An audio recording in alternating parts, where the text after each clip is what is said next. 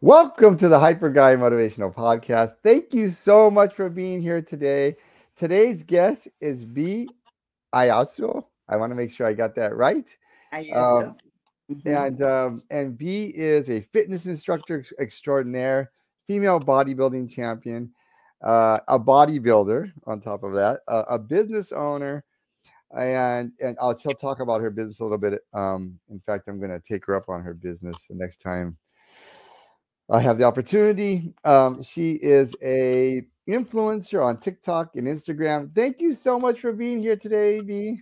Thank you, Martin, for the invitation. I really appreciate it. B, can you give out? I like to do this now because I'm kind of changing things up a little bit. Can you please give out your Instagram and your TikTok and ways people can get a hold of you? Yes, on Instagram, I'm at Ayuso. On TikTok, I'm at Ayuso1. And I also have a fitness fit club page also on Instagram that is called We Are Sharks Fit Club that you can also join there. Hey, B. Hey B, can you spell out your name so on Instagram so people know how to spell it out because sometimes people spell it a bunch of different ways. Right. It's B as in boy, E as in elephant, E as in elephant, A as in apple, Y as in Y, York, Yeah. uh, U as in unicorn, S as in sofa, O as in orange. Okay, sounds good. It's So, kind hey, of hard to think in English. Sorry. oh no, it's all good. Hey B, so I'm gonna start off. I always start off this way. Where were you born and raised?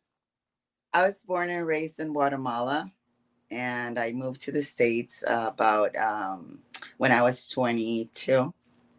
So, what was it like growing up in Guatemala? Like, how many brothers and sisters do you have? What was Okay, that like for you? we're in total of four girls. So it was crazy because I mean, imagine having all those hormones floating in the house.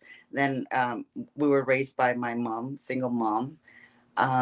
So growing up over there, it's pretty normal, like just it's very a little bit different from here. Food is different.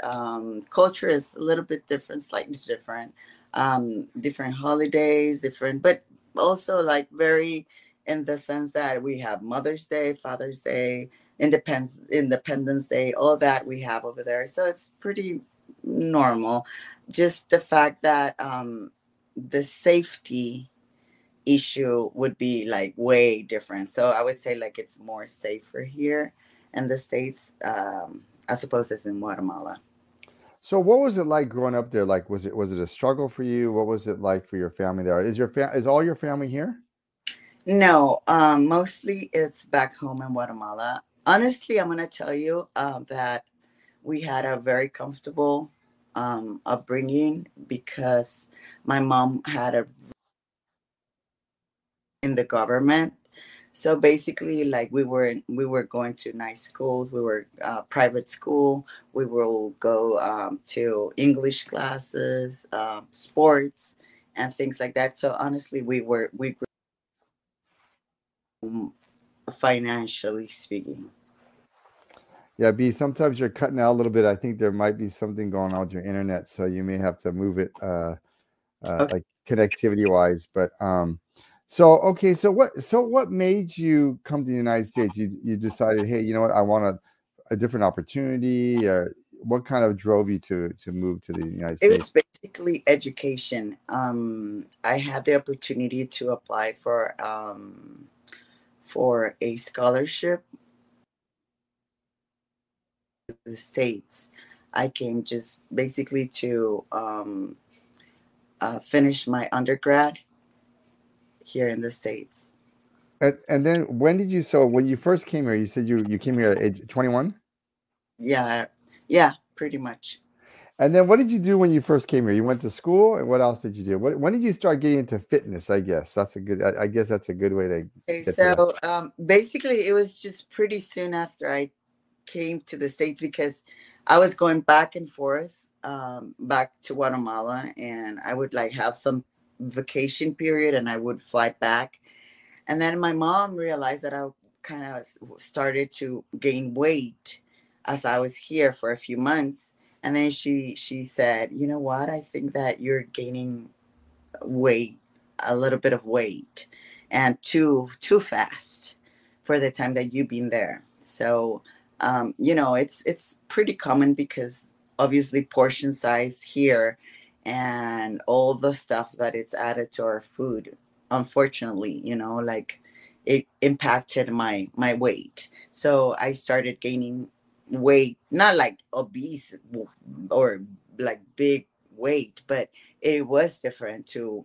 So I started noticing too that my clothes wouldn't fit anymore. So that's when I started to get into the gym and not really knowing what I was doing, because I always play. I was an athlete before, but I was playing soccer, I was playing basketball, I was playing volleyball, not such like bodybuilding, let's say. So I didn't really know what I was doing at the gym. But I started like that, just running in the treadmill and doing my thing, just trying to lose that weight that I was gaining. So, what is the difference between like American food in Guatemala and American food? Is it fresher food in Guatemala than the States? They just have more preservatives and additives? Yes, I would say the second thing. Also, yeah, more fresh stuff. But I would say that the fact that here in America it's like marketed as organic and it's not fully organic, and the preservatives, all the things that are used to just to preserve the food, the sugar, the portion sizes also make a big, because over there, like like we have a decent meal, and it's not as heavy as it's here. Like here the portions are way bigger. So, what's your typical like? Can you give me a and we're going to go into this a little bit about you have a business that kind of a that you prepare healthy meals. Correct. What's a typical like breakfast, lunch, dinner for you? Right here on a normal day, Hmm. my breakfast would be some egg whites and perhaps sometimes when I'm not prepping for any bodybuilding competition, I add bacon, eggs, and a toast, maybe avocado. Then lunch it would be chicken, rice, veggies, and meals like that throughout the day consistently, And then, depending on my intake. But yeah, basically it's all the same: protein, veggies, and carbs. so how do you plan out like do you cut sugar out? Do you cut sugar totally out? Um, yeah, during prep season, yes. Uh, there's some space where we do we do like sugar free stuff. Although it's not as healthy either, but it's an option to just do the 0 calorie. That's something that it doesn't impact as much your prep. So can you give me like so you're a like I said you're a very um you're very accomplished in the bodybuilding world. And so the question I have for you is what is a typical workout for you like throughout the day? So I know when bodybuilding you're going to split your workouts typically. So how do you do that? How do you arrange that? And I guess that's part one of the question and I'll go into part two later. Okay, so well, for it depends what division you are in. So let's say for my division that it's the wellness division. It's lower body more developed than the rest of the body, right? So it's bigger legs, bigger glutes, and that's what you're showcasing. And mostly, I mean, that doesn't mean that you're like you have to work out your entire body, but mainly the focus here is to outgrow your lower body. Okay, so let's say for my division it would require me to do more leg workouts throughout the week than as opposed as the shoulders and back, it would be like 2 days, and then the rest of the days would be like split in between legs. So right now, for example, I have 2 days of glutes, 2 days of full legs, and then I have 2 days of upper body, which is not as heavy, but I also do upper body. So how many hours per day are you working out per day? Now we're not talking about, because I know that you also teach, which you work out too, which Right. so Yeah, do you count that? I assume you don't. I don't. Because that is mainly the classes that I teach are mostly cycling. So those don't really count as workouts because I'm not using any weights, right?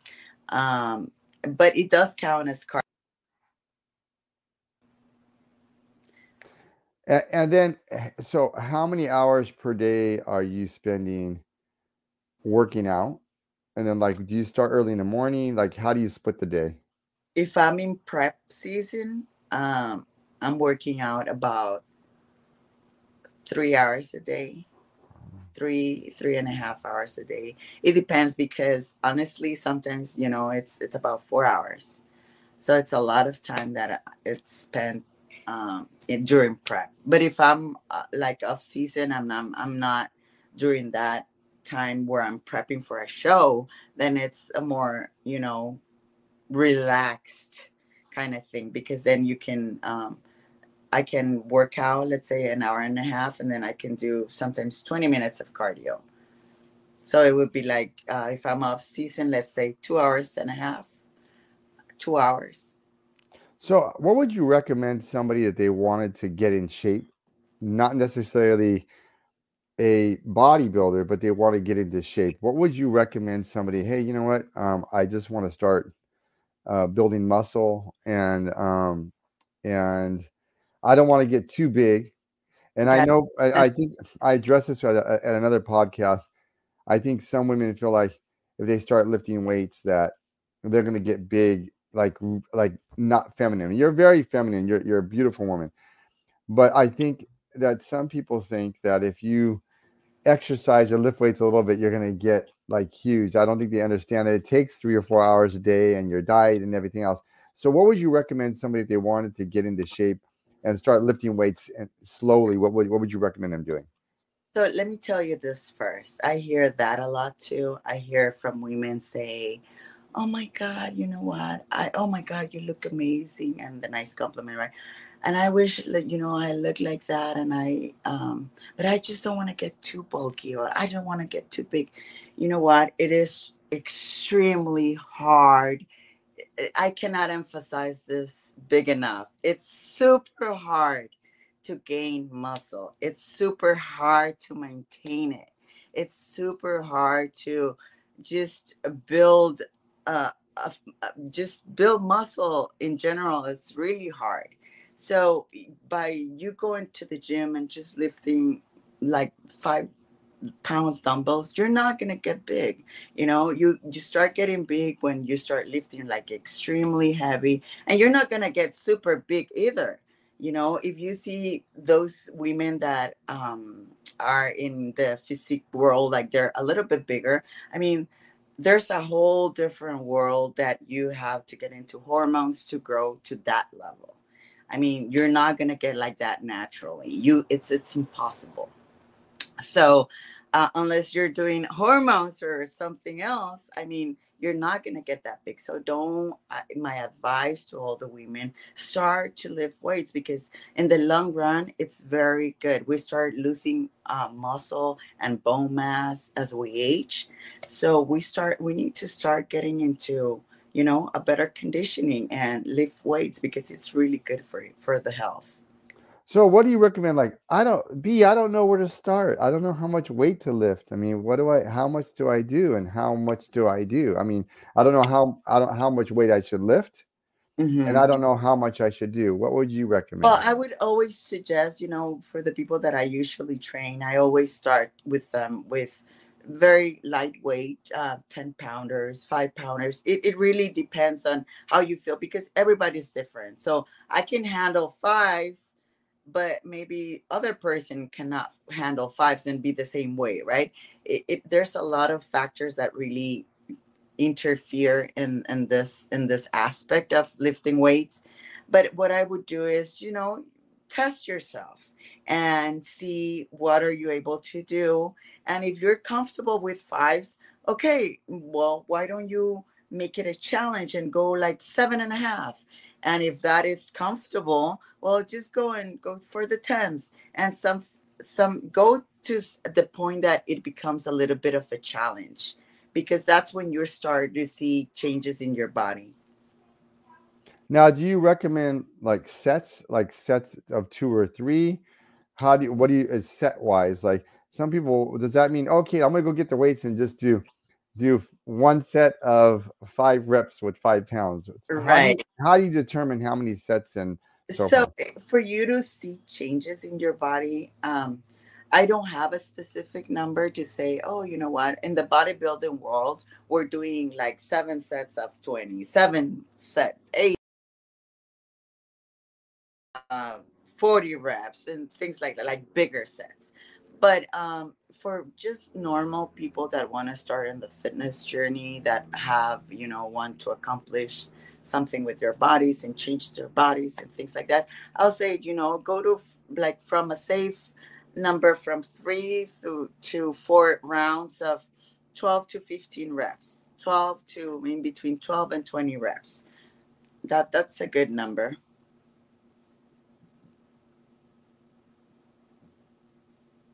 How do you stay motivated? You're in really great shape.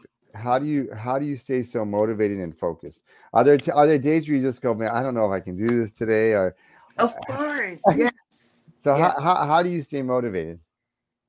It's not always about motivation. It is, I don't always feel motivated. I don't always want to go to the gym. Sometimes, my moods gain my over. And I think that us as women, we go through a lot of ups and downs with our hormones and stuff like that. So I'm not always motivated, but I always find the time to go and work out. For me, honestly, the gym is more like therapy, like a mental escape that I can go and, like, don't touch my 2 hours of gym. It's like I have to go because to feel good in my head. So let me ask you this. It's going to be interesting because there's a lot of moms out there, and you're a mom, and I'm sure that you're in such great shape. And when did you, I guess, when do you explain to your son, hey, mom's a bodybuilder? This is why I'm so big. This is why this. I mean, do you explain to your son, hey, this is what I do? And I know that for he probably sees other moms that are not in your shape, or and how do you explain it to him? And how did you get into bodybuilding? So in the first place, um, I don't think he sees me as, oh, my mom is different. Everywhere we go, well, mostly all the places that we go and that he's with me, and everybody, sometimes people say, oh my God, your body looks really good. Or I get compliments from people. And so he hears it. And so sometimes he's like, Mom, you know what? Oh my God, when I have my kids, I'm going to tell, I'm going to tell them that you're a legend. And so it's pretty cute. I don't really have to explain him much because he's been to some of my shows. So I explain him, how important health is. But he doesn't see me any different. He sees me like, oh, like a role model. Oh, like, hey, your mom looks good, and he tells me that. And oh, is that your sister?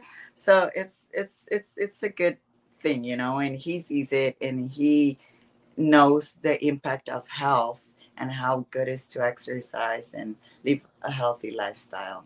So what made you want to go into bodybuilding? I assume you started out just by working out because like you said, you just wanted to stay in shape. What kind of like turned the corner for you where you said, "Hey, I would like to do bodybuilding competitively"? So um, I think that I got to a point where I said, okay, I'm satisfied with my body and I want to take it to another level. Um, it was just the fact that I was seeing a lot of people. I used to train at the Mecca at Ghost Gym. I didn't decide it back then that I wanted to be a bodybuilder, but I would see a lot of people and their discipline. And then after being around bodybuilders and seeing having friends bodybuilders, I was like, huh, I wonder, what would it be if I take that step into just going to a first show? And I did. It was I think I work very good under pressure. So taking that decision really pushed me to do a harder work. So let me ask you this. I know that you probably have you ever had anybody that critiqued you, whether it's on Facebook or Facebook or Instagram or any TikTok or just how about in your own community or friends and say, hey, you're getting too big or why do you want to do this? And what kind of stuff did they say? And then how did you overcome that? um they've said mean things. They've said yes, that I'm too big, that I look manly, that I don't pay attention to that because it's my body at the end of the day. Um, it's how I like to look at myself in the mirror and see myself um, as a happy person and what I'm satisfied with. Um, Sometimes it gets to your feelings, but I have very thick skin. And so I think that none of that has ever bothered me in any way. If it's something that comes from love is telling you, which has happened to me too. I had a boyfriend that would say like, oh, you know what, you're getting too big and I don't like you being too big. Well, this is what I do. I'm sorry. You know. Yeah, yeah, no. And let me ask you this: what kind of things in terms of like when you talk to other people and you're training people, because you overcame those kind of barriers yourself, what are some of the big barriers that some of the people that you train have, like some of the women and the men that you train? What are some of the most common things that you hear, like why they can't work out or stay in shape? What are some of those common things that you hear? And then how do you push them through that? Um, Mainly, I would say that it's time. Oh, I don't have time to work out. Or yeah, I would say that's the number one reason why everybody doesn't work out. Oh, like I do this, I do that, and I don't have the time to work out. Some people just don't want to do it. I mean, we all have 24 hours, and there's people working out 5 in the morning, 3 in the morning. I see people train like I had like cyclist friends that are training 3 in the morning, 3 to 5 in the morning, and then they just go to work. So it's basically really no excuse for you don't need to be at the gym like everybody else like 2 hours. You need to be at the gym 30 minutes, 45 minutes. You don't even need to go to the gym. Let's make it simple like that. You can sometimes it's harder to do it you're on your own and do it in your house, but honestly there's no really excuse. Go for a run. And go or like you said, even go for a walk. I mean, I don't think people understand that, like in terms of a non-impact or swim, because I know you like to swim. So I mean, there's a million different ways to do exercise, even if you don't have the money to go to the gym. Correct. You can start something. So I want to ask you, how do you balance um, being a mom, and your career? Is it been difficult because you have the bodybuilding career is very, very time consuming, and then also you have an own business, and then you're a trainer too. How do you balance all these things and prioritize things? So the reason why I just don't work a 9 to 5 job is because I wanted to dedicate my time to my son. I wanted to be close to him, and just I wanted to be able to go drop him off at school, pick him up from school, do homework with him, and be attentive with him, and just have a meal together. I wanted to be able to do all that. So that's the reason why I'm not in a 9 to 5 job. And I never liked it anyways. Like, I've always liked to be independent and do my own thing. And it's not easy, but I find my time around, and I always schedule everything around around his school, and making sure that he's being prioritized. And sometimes, I always have to carry him with me everywhere I go. And but it's also part of his process that he needs to learn that we need to sacrifice sometimes, to get other things in return. So he has to go with me. I say, you know what, baby, we're gonna go to work because I have this client, and then maybe we can go for an ice cream after, and kind of balance it that way. And how many shows do you do per year? Right now I've been doing one a year, um, because of the same reason. It's really hard to grow. So I train almost every day. The day that I'm not lifting weights, I'm doing some high interval training, or I'm doing other stuff, cycling, or I'm doing other stuff. I sometimes get to sub for bodyworks class with little weights, in a group environment. And but other than that, I've been trying. I was trying to compete twice this year, and I'll see. I'm not really sure about it. I think there's a show in November that I wanted to do, so that is still tentative. If that's the case, I'll be doing 2 shows this year. B, But let me ask you this, B. I know the bodybuilding world is super competitive, and I know it's extremely stressful.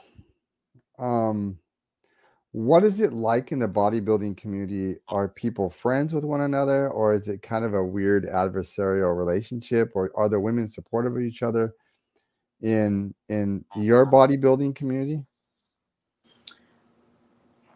it is. I really think it depends on the person. I mean, it could be either competitive, or it can be like really friendly. In my perspective, I've always had and ended up with a tons of friends out of a show. I and another thing is that this is very important to mention. When I work out, I'm always working out with the mentality, there's somebody out there working out harder than me. So I always try to push hard, right?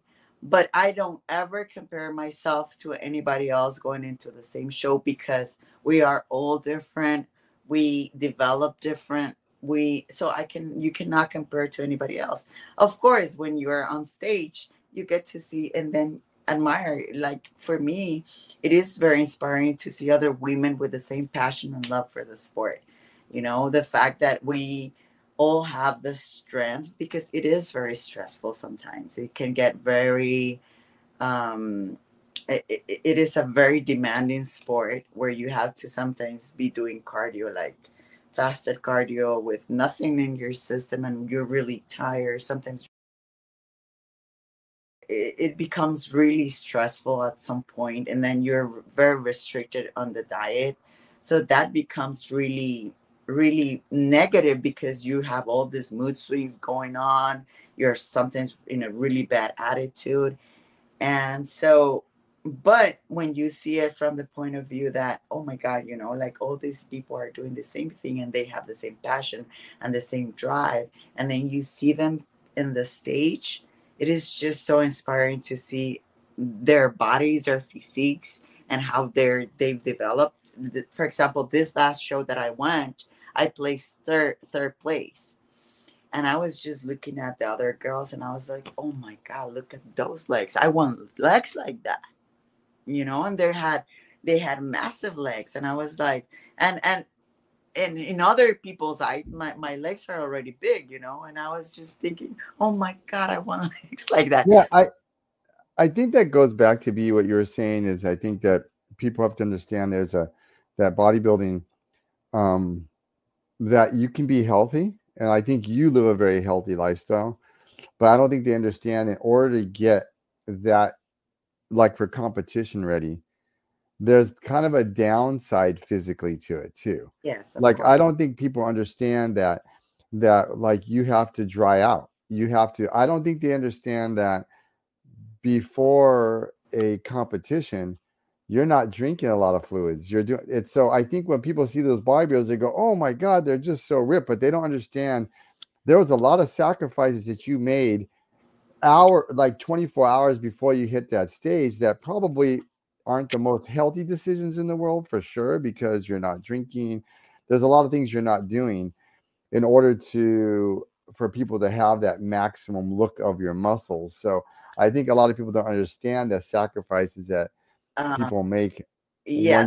when you're doing bodybuilding. Yes, there's a lot of stuff that go into that last week of going on stage. Like your carbs just deplete, your water depletes, everything just goes like really, and you're just like kind of surviving, you know, and that you cutting all that sometimes doesn't allow you to sleep. Then you're going to the bathroom like 30 times at night because you're just draining all that water that you have in your system just to dry out as much as you can. You have to go in long sessions to the sauna for 40 minutes to just to get all that water out of your system, those veins popping. And sometimes people see and say, oh my God, that's disgusting, you know, and oh my God, you know, but that is just for the show, you know. You won't stay like that. You get like super skinny on your face and dry, and you look like a skeleton, and people are like, are you sick? No, I'm not sick, I have a show coming up, you know.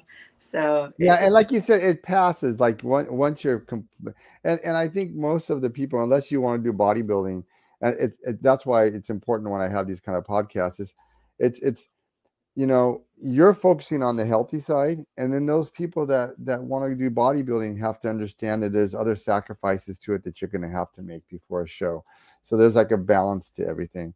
Um, I'm going to ask you this question, and then I'm going to go into your business because besides your fitness business, I want to talk about a little bit about your meal prep business because that's a really important thing, and I think a lot of people now are moving toward that so that they can eat a healthy, balanced meal, especially since I think it blew up since COVID. But mhm. okay, here we go. You ready? Here's a Yeah, challenge questions for you, V.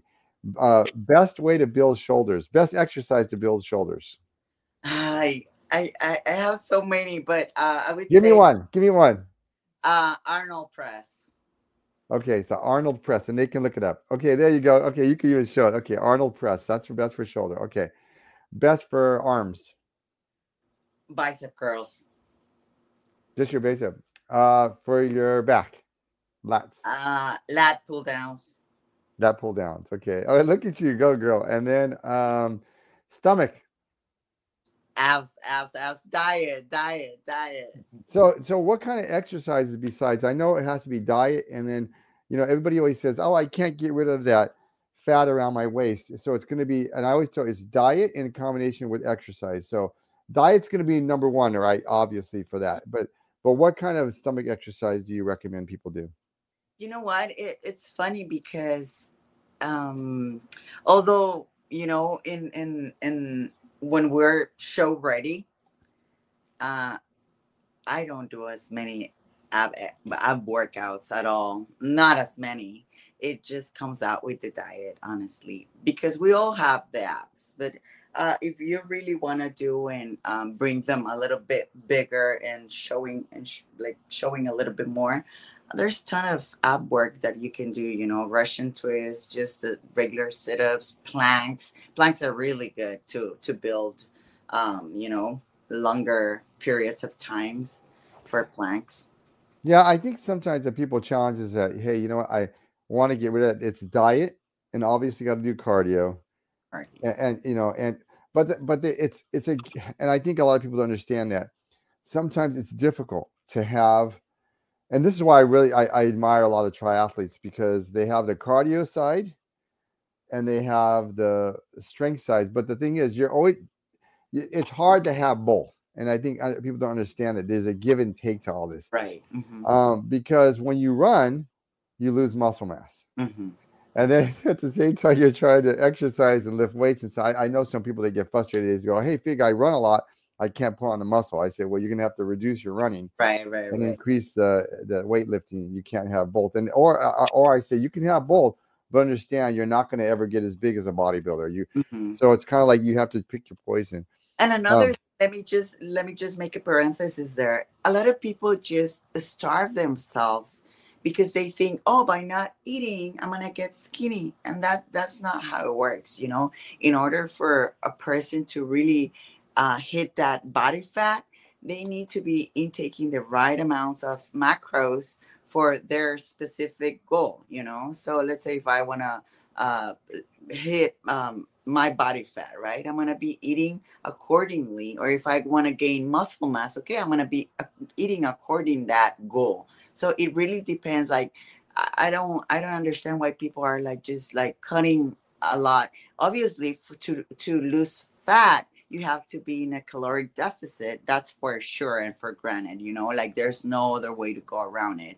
But when I hear people, oh, I'm not eating, or I'm just eating a salad or this or that, and not eating enough protein, I mean, then it's when all gets messed up, because then whenever you're not eating enough, then you're gonna gain it back soon, you and know? yeah, yes, and I have friends that have done fasting, and I'm like, and let all my friends that have fasted, you know what happened?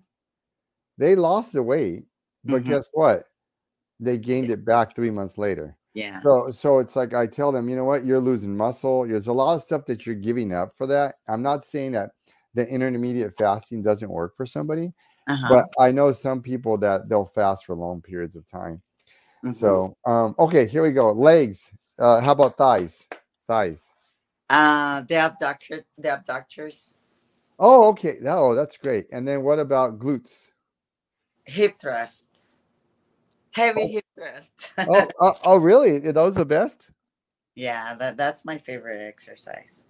Um, and what about deadlifts? They are also very good for hamstrings, glutes. Very good. Okay, calves. See, I'm doing everything. I'm getting you on it. I'm getting all the good advice from here from you, B. The calves, well, just the calf machine, they're that up and down. Also, you don't have to be on the machine either. You can just get on one little step and be doing like bringing your toes up and down. I probably know the answer to this already, but cardio, and I know you're gonna say cycling, so we'll say okay. So No, besides actually, cycling, what I love, and when I tell people to do something because they want to get in better shape, I always tell them, you know what? Circuit training. I love circuit training because it gets you going. Exercise after exercise, little periods of rest, and then go back at it again. And so that keeps your heart rate going and brings it up and down, where as to where you're like losing fat. yeah, I told some friends about that as well. You just take shorter breaks between your lifts, and then you can do your cardio as well as your Yeah, so lift. yeah, you're working both with your own. It could be with your own body weight, or you can just get like some weights. Um, okay, so I wanted to ask you this. And then I'll ask you some fun questions. So I'm not going to torture you anymore today, V. I really appreciate it because I know, like you, and I didn't even mention this. You do modeling as well. Um, okay. So you have a meal prep business, Correct. and how difficult is it for you to have that kind of business, and how do you decide on the macros, and how do you decide on how to design it? First, I get to have a consultation with whoever wants to go into meal prepping, and I ask them all these questions about their goals and what are they trying to get into meal prepping, and what are they trying to do with it, and why are they trying to do it. Because for some people it's like, oh, you know what, I don't know what portions should I be eating. Or other people would say, oh, you know what, I just don't have the time to cook at all. Or other people would be like, oh, you know what, it's just that I don't know what I should be eating, you know. So I always get a consultation with them before even starting their meal plan. And then according to their goals, I put them in a meal plan, and whatever it's amount of meals it's good for them, I divide that throughout the day, and that's how it works. Okay, so now I get to ask you these fun questions here. Okay, so Right. here we go. What is your guilty pleasure food wise? Because I know you eat healthy. Eat healthy. How? What is your cheat food? I love chocolate. So anything chocolate, I'm on it. Your favorite kind of music, and I know you all like all kind of music. So, what is your top music? Oh, Your yeah, top that's music. very hard because I do play all kinds of music, and more so because my cycling classes are very varied. But I like Spanish rock. I like Spanish pop. And then, okay, so if you could meet one person in the world, it doesn't matter in any time period, who would it be, and what would you say to them? For what? It could be for anything. B. This is like for anything. If There, I there, can the there's person for there's one person in the world that you would love to meet. It doesn't matter what the interest is. It could be politics or music or whatever. Just one person in the world that you'd love to meet. They say, B, you know what? You got one person to choose. Who would it be, and who would you say? David Goggins. Oh, okay. Because he's so. And what would you say? You know what? I've been listening to most of his motivational. I also read his book, one of his books. Yes, yes. I've read his book as well. Yes, so it is very he has like that push mentality. And sometimes you see other people trying to quit, or sometimes myself, like I feel like, oh, so down or whatever.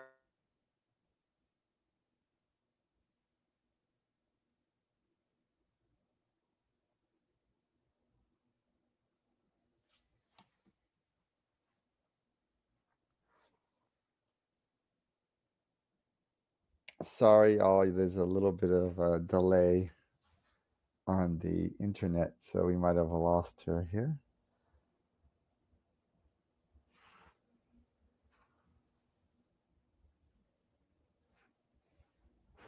So, David Goggins' book is Can't Hurt Me. It's one of the most, it's a great motivational book, and that's a good example of somebody that kind of balances the aerobic side conditioning with the um, weightlifting side. But I think we lost V. So, thank you so much for being here today. And till next time, and thank you so much. And we're going to continue finding amazing guests for everybody. Thank you so much for your time, and take care, everybody. Till next time.